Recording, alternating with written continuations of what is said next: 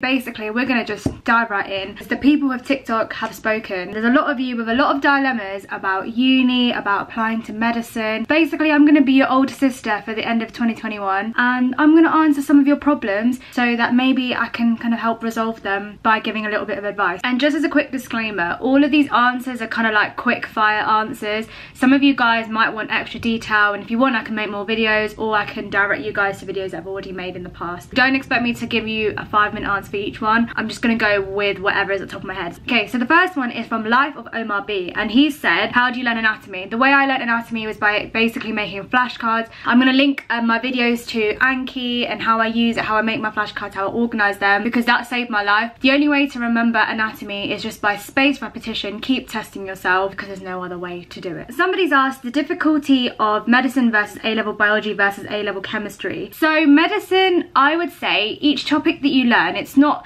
too hard. Some of the concepts can be hard to get your head around. I think the biggest challenge about studying medicine is the fact that you have too much content to learn, and you're basically trying to be like a pro at like neurology and ophthalmology and like obstetrics and gynecology. That's why I'd say it's harder than biology and chemistry, because obviously you've got to apply the knowledge that you learn. You know, you've got so much content that you have to learn as well. I think that's what makes it really challenging. Pritika has said, work experience or volunteering opportunities due to COVID. I think there are a lot of online work experiences that you could do. So you just have to kind of Google like online work experience for a GP, just so you can get some experience. I'll link a few resources that you can use below, because obviously when I was applying for medical school, I did in-person work experience, so I've never done online before, so I can't really give away too much. So me underscore 2004 has said, I'm receiving rejections, feeling bad, help. Okay, getting rejections, I'm gonna do a whole big video on this because I've been rejected by so many unis. Actually, Leicester was my only offer that I got for like my interviews and stuff. I got rejected straight away by Imperial, Birmingham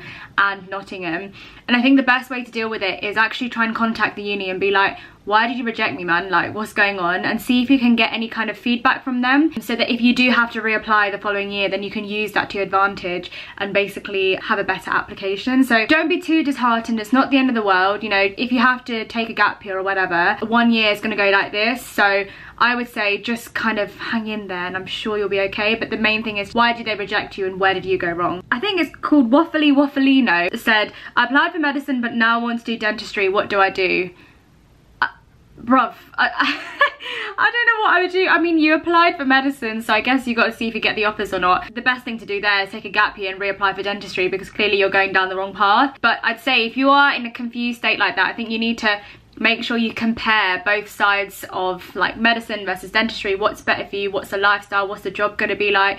Do loads of work experience so you don't get into a position where you're like, I don't think I want to be a doctor anymore, I want to be a dentist. Good luck, I hope you end up applying to medicine in the future. Sal Henley 30 has said, how do you revise for A-level chem? I can do bio, but chem I find so difficult. Obviously times have changed, the specifications have changed, and like COVID has changed a lot of things. From when I did my A-levels many moons ago, what I basically did was practice loads of questions. And you know what, I was so nerdy that I would practice questions from other exam boards as well. And the reason I did that was basically because I wanted like to make sure that I knew chemistry inside out. I think I was really close to an A-star, but I got an A in the end, which is all I needed to get into Leicester University. Anyway, it's underscore Amzi1 has said, what's the course structure like for medicine at Leicester? Basically, you have phase 1 and phase 2. Phase 1 is basically where you do all your preclinical stuff, so you learn all of like the anatomy, the physiology, and some kind of basic medical conditions and stuff like that. Then in phase 2 is your clinical years, where basically you apply everything you've learned into like each specialty. Third year you have GP, surgery and general medicine. In fourth year you have like 6 specialties, so I've done so far neurology and special senses, older person and integrated care, now on obs and gynae, and then I've got psych, and then I've got pediatrics, and I've got cancer care. Final year you basically do like a mishmash of everything, so you get like a general overview. But the point is, you've got preclinical versus clinical,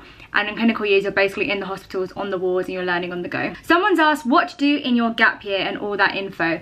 I didn't do a gap year, but from people that I know who have done gap years, what they basically did is, first of all, they worked, they got a job, because it's something to do, 9 to 5. There's no point moping around at home. If you can get it in a healthcare setting, that's really great, because then you can use that to learn from your experiences and write that in your personal statement and stuff. So that's something that I would do. If you're resitting your A levels, then work towards that. Schedule a little bit of time, work towards your A-levels. I think Faye Bate, who's another huge medic YouTuber, I think she's got a whole video on gap year, so I think definitely watch that, so I'll link that below as well. What you need to do is get loads of experience, work on the things that you kind of messed up on in the year before, whether it's your UCAT, your personal statement, or your A-levels, and don't think it's a waste of a year because you can learn so much. And if you've saved enough money, then you can go traveling as well. So one of my regrets genuinely is I wish I took a gap year, because I would have had a massive break between A-levels and then doing like medicine, because I feel like I'm going to be so burnt out by the end of this course. But you know, we're living through it all, so it's fine. Bobby Bilal 1 has said volunteering work and UCAT. But UCAT, my best advice is in the summer of year 12,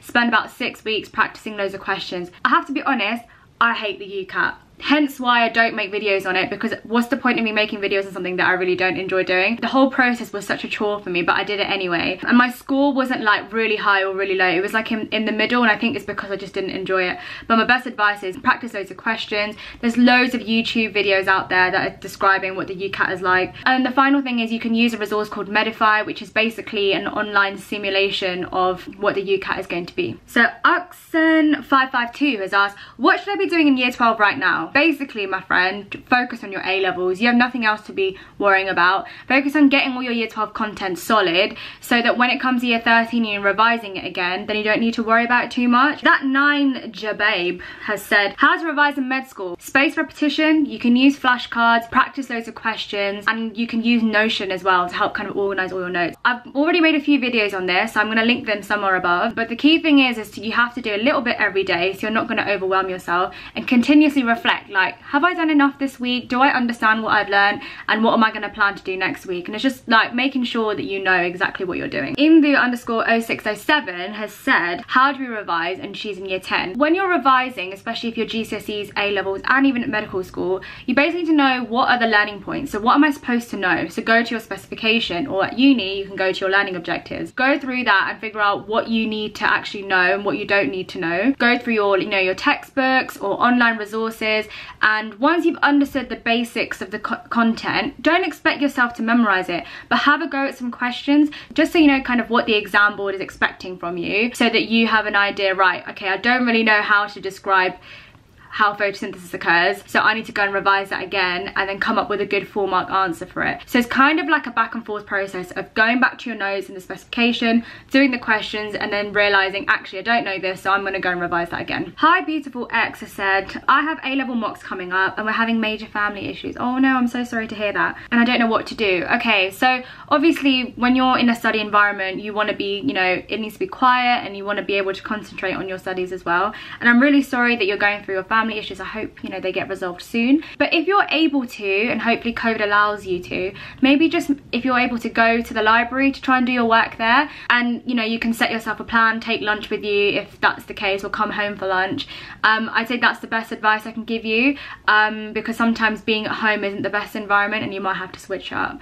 But do let me know if everything's resolved. Okay, so it seems like I've answered all of your guys' questions on TikTok. If you have any more questions about anything to do with medicine or applying, or just how to revise or whatever in general, do comment on my TikToks, DM me on Instagram, and comment on this YouTube video as well, just so that I can help you guys out for the new year. And like always, please make sure you like, comment and subscribe, and share this with all of your friends who you think might benefit from some of my videos. Watch out, because I'm going to be making more, and I look forward to seeing you guys soon.